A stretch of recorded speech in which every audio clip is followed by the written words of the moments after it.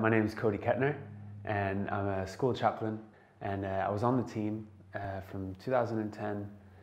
2011 to 2011, 2012, and I was an employee for YMT from 2012 to 2014. I heard about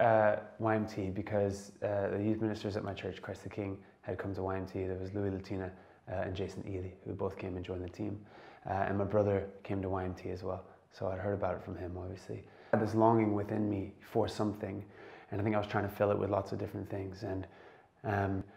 so I'd spend lots of time in prayer on my own, and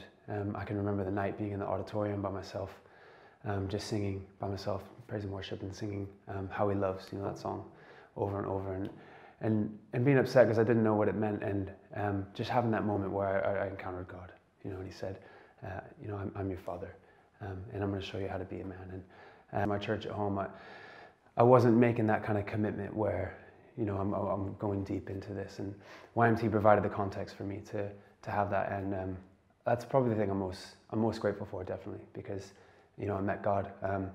I was able to know who He is, able to discover who I am because of Him, and you know, then I met my wife, and you know, now we have a baby, and